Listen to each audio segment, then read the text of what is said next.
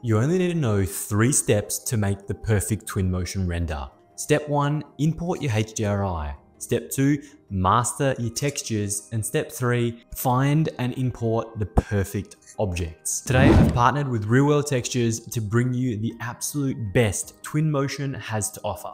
So let me show you exactly how you can take your Twinmotion renders from basic to incredible. So to get started, we of course need to load Twinmotion, and today I'm running Twinmotion 25.1.1. The first thing after that is we need to import our model. So I've imported my ArchiCAD model, which looks a little something like this, but today we're focusing on an internal render. I want to get the absolute perfect render of this interior space. Now from this angle, we see everything on the upper floor. We see the main living room in foreground, the kitchen and the dining in the background, and the indoor alfresco behind the sliding doors. But as you can see, it's just a terrible scene. There's not much going on and it needs a hell of a lot more love. So how do we break it down? Well, like I said, there's 3 steps. Step 1, let's just go straight to Real World Textures. And then we can move to the HDRI panel. There are 122 available HDRIs through Real World Textures, and there's just endless choice. You know, you've got castles to mountains to valleys to farms and oceans and everything in between. When you found something that you like, all you need to do is come across and hit the download button, and it will automatically download your preset save preferences. For me, that's 8K. If we go into it and you wanted a higher resolution, you can scroll up and download the 16K version if you so choose. Now in Twinmotion, it's relatively simple to import a HDRI. We come across to ambience in the top right hand corner, and then our environment panel opens on the right. We want to switch from dynamic sky to HDRI. And then in the preview section down the bottom, we want to press the 3 dots and go open. The HDRIs that you've downloaded, you're just simply going to locate in your downloads panel, open up the HDRI that you're looking for first, and then just hit open. You'll see an immediate improvement in the render quality just by importing a high quality HDRI. Now, for me personally, what I like to do instead of just working with this HDRI is going back to open and importing all of the HDRIs I've downloaded. So that way, when I come across to my user library into local HDRIs, they're all automatically there forever. So the first time I've imported them, I don't have to go and re-import them next time in my same project. And if you wanted to change the HDRI now that it's imported, we simply fly out into the scene and drag and drop our HDRI into the background. If I fly out, you'll see the HDRI is beautiful, crisp, and relatively well scaled. In fact, it might just be a little bit too big. So if we go back into our space, let's just go to media and create a new scene so we don't have to fly back into that every single time. Personally, what I like to do is move from sky dome to backdrop because it gives me a bit more control and freedom of the size of the HDRI. So obviously the rotation is our first step. So we get our light perfectly aligned inside our space as we need. Then we want to come down and set our backdrop to the perfect spot. So the first things first is our positioning tool. Let's just hit that in the middle. So now that HDRI is centered to this space. After that, we can adjust our height and our size. So first of all, you can see it's way too high up because the trees are above our floor. So if we simply drop that by about 6 meters, we'll see the flag and the house in the background. If we needed to decrease it or increase it from this point further, we absolutely could, and then just fine tune until we're happy. So generally speaking, that's relatively okay. The rest, we just keep fine tuning and playing with different HDRIs until we're happy with the final outcome. Once we've imported our HDRI sky, next we want to come across to render and switch over to Lumen. Now, the reason we switch over to Lumen from standard is because our colors change, our material changes, everything gets a little bit better. That is obviously if your PC can handle it. If you want to take it to the absolute next level, hit the path tracer button, but for me, it's just a little bit slow and Lumen produces relatively similar quality results. I'll show you like for like at the very end of this tutorial. Now that we have our HDRI set up and we have our image set up, we want to go ahead and start importing real world textures. Now, no pun intended because they're coming from Real World Textures. Same as what we did before for the HDRIs, we just come back to textures and there's 5,540 to choose from. The easiest way is simply going through and finding what you're looking for in a category. If for whatever reason you can't find the perfect material, the perfect model, the perfect anything, come across to request digitalization. That's surprisingly harder to say than you might think. All you need to do is type in the product name or type the brand, drop a link and import a message. Now, it'll cost you a couple points, obviously, which is part of the pricing scheme. But if you need a texture for the perfect render and you just can't create it yourself, let the experts do it for you. Now, once you've downloaded a few textures, you want to come across to materials at the bottom, and then we're going to create a new texture. Generally, we're going to be using standard textures. However, if you're looking for something like tire, foliage, or any of these here, well, then you can go through those yourself. But let's just go standard for now. We want to open up all of the details panels and then work our way through. Unfortunately, Twinmotion is manual import for all of your custom textures, but it doesn't take long. So first thing first, let's go texture, open, find the texture that you've downloaded, go into your preview, and then work your way through. I like to switch to list in this scenario.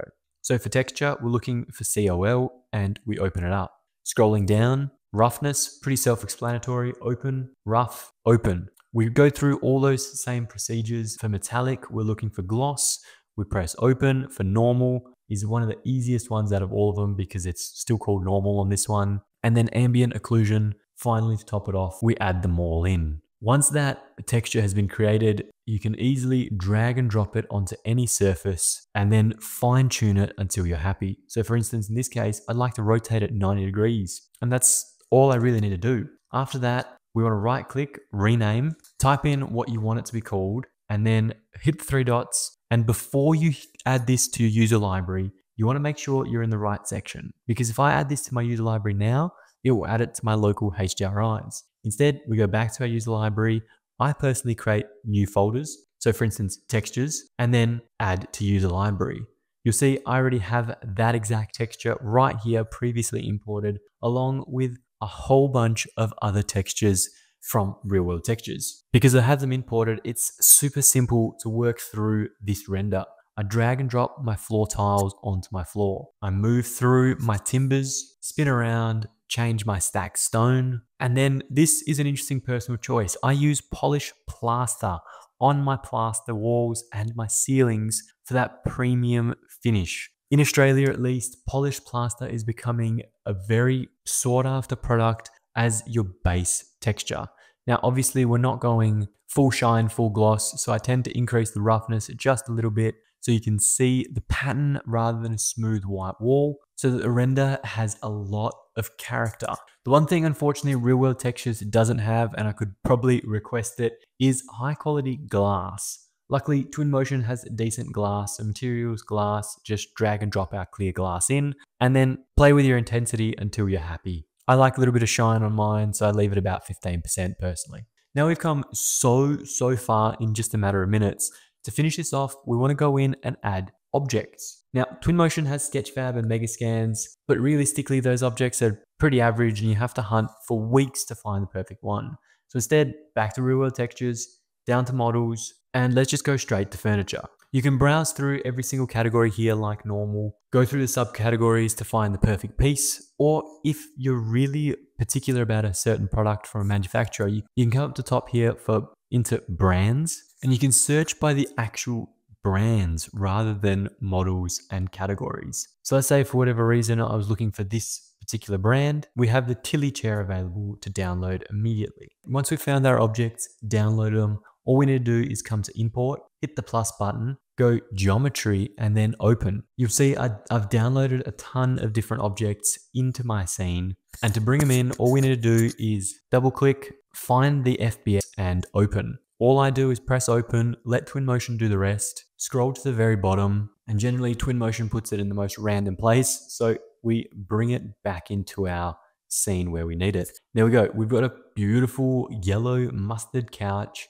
that's extremely well detailed, extremely well textured, that we can simply drag and place into our scene. Now we can repeat those same steps until we get to this. In this scenario, we've got the yellow couch, we've introduced a couple extra armchairs, a beautiful table. We've used the rug from Twinmotion, but we've imported a custom texture from real world textures. We've got the table in the background, a couple wall lights, some pendants, and a couple characters from Twinmotion just to tidy off the space and make it feel like a home. I've even introduced a curtain, which is using the Sketchfab objects, but again, a real world texture to really give it the perfect finish. When we're ready, all we need to do is come to export, select our image in PNG, JPEG, or EXR format. For me, PNG is perfect, and hit export. So as a comparison, this is the Lumen 4K export. It looks pretty bloody good. Lumen runs incredibly smoothly on the PC. You don't have to wait for path tracing to tidy bits and pieces up. It just creates a masterful render, and it lets you work through with pace and precision. As a comparison, this is the Path Tracer 4K render. Now, for me personally, the Lumen 4K is significantly better than the Path Tracer 4K. The Lumen exported quicker than the Path Tracer did, and it's produced a more realistic result with better shadows. We then also have the 8K Path Tracer option available to us, which, to be fair, is incredibly detailed, is incredibly high resolution because it's 8K, not because it's Path Tracer. For me personally, I would definitely be rendering with Lumen for all of my scenes using the real world textures, HDRIs, and objects. Anyway, that's all for me, team. Thank you so much for watching. I hope you enjoyed the video. If you did, smash that subscribe button down below. If you want to test real world textures, the link is in the description. But like always, I'll see you next week.